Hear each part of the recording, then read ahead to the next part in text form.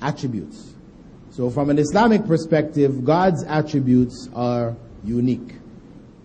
And this is what distinguishes Islam from all of the other religious expressions in the world today. That what is common to all of the other religious expressions is that the attributes of God have been given to His creation in some way, shape, or form.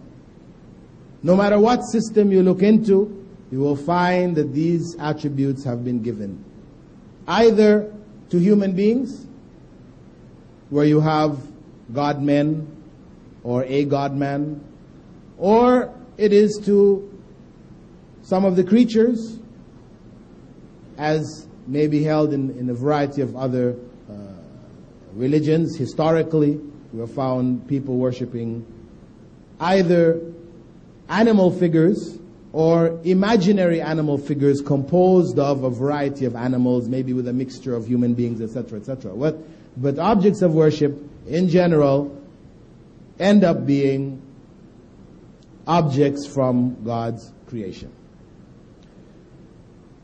What is usually raised as a question in this regard is one, what then do Muslims visualize?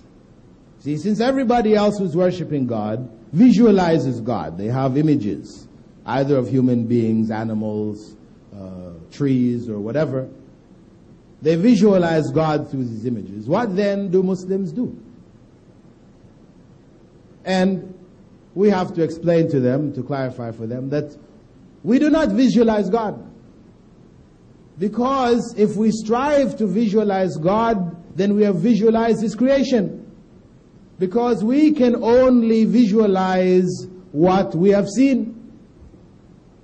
If I tell you about something you have never seen, having attributes and qualities you have never perceived in any way, shape, or form, then you cannot visualize it.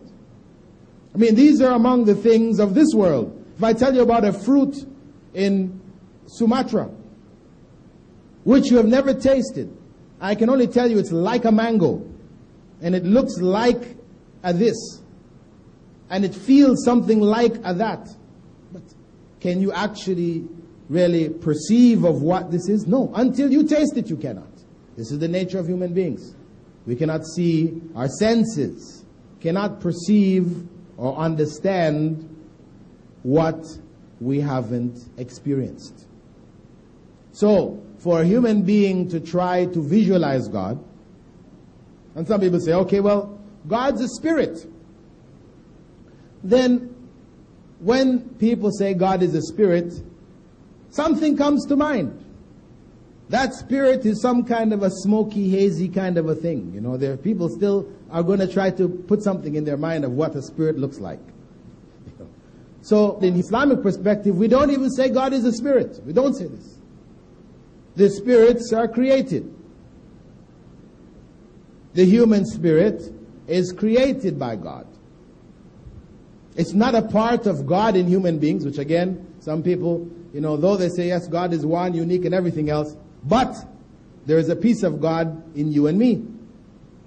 You know, that spirit is a part of God. This is a common belief. And of course, once you open that door, so for somebody to say that part of God's spirit is inside you and is inside me, there only remains for somebody to pop up and say, well, guess what? Yes, it's true, God's spirit, part of it is in you and is in me, but God's spirit is more in me than you. Therefore, you should direct your worship towards me, because God's spirit is concentrated in me.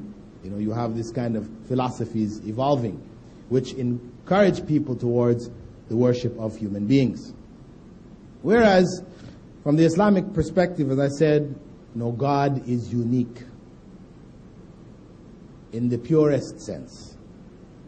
He does not have the attributes of human beings. When He is worshipped by way of His attributes, by our knowledge of His attributes. We worship Him knowing that He is the most merciful. We worship Him knowing that He knows whatever we think, whatever we have done.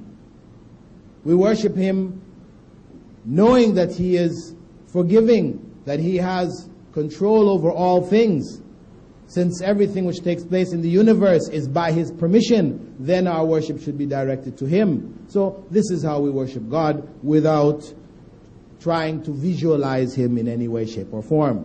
So for us, the Kaaba, the direction in which Muslims worship in Mecca, is not an object of worship. The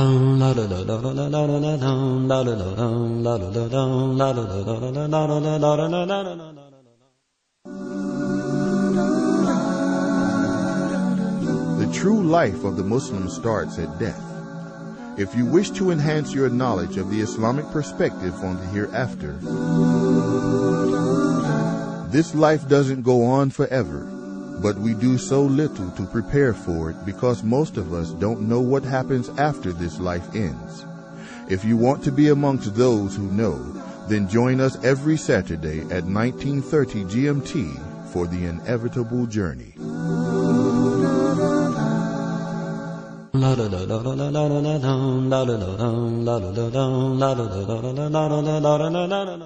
The Kaaba, the direction in which Muslims worship in Mecca, is not an object of worship. And it is not an intermediary through which we worship God. Because it is possible to go to Mecca and worship inside of the Kaaba. And nobody who has an idol who he worships to will climb inside of his idol and start worshiping. Because if he does, then he's no longer worshiping his idol. He's somewhere else. He's going outside of the idol. So his worship, those who are involved in worship through idols, they will always have to have that idol visualized in front of them. They work through the idol, either in a picture or in the form of a statue or a human being or whatever. But nobody, it would be considered sacrilegious to go inside of the idol to worship. So from an Islamic perspective, the Kaaba is only a direction of worship. It focuses the direction for the organization of prayer. So people and mosques are lined up in that direction all over the world, which would appear, if one were to rise above the earth, as concentric circles from Mecca over the rest of the earth. So it's only a direction of worship. In fact, the Kaaba was broken down at one point in time. And the Prophet, may God's peace and blessing be upon him, informed us that in the future, it will be broken down again. As one of the signs of the last day, an individual will come, an Ethiopian will come, and he will smash it. It will be broken down.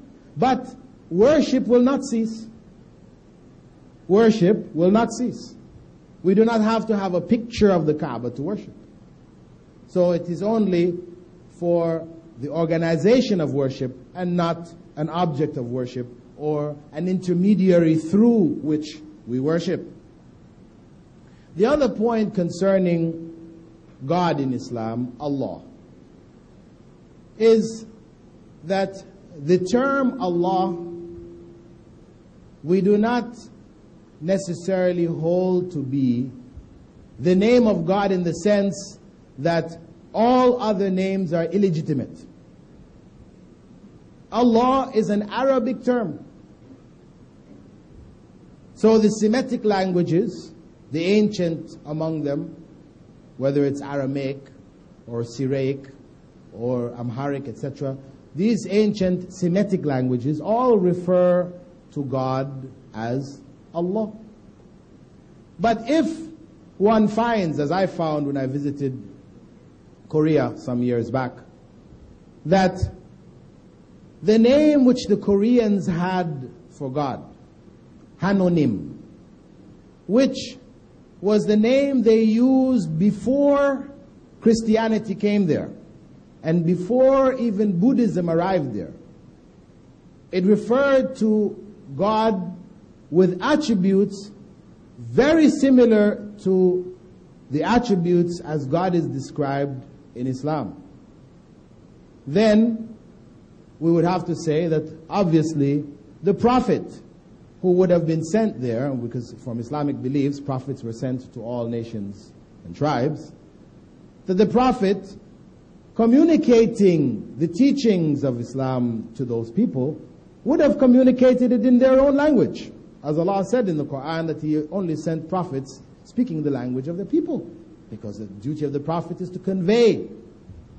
So, that quite conceivably is a legitimate name for God. The only thing that we reject is where these names contain other meanings. Those other meanings we reject. But the pure meaning of God being the creator, sustainer of the universe, who is unique in His attributes, this is God, Allah, in whatever language you express it. The other point of misconception, and this arises amongst Christians with regards to Muslims, because of that historic struggle known as the Crusades, is that Muslims reject Jesus.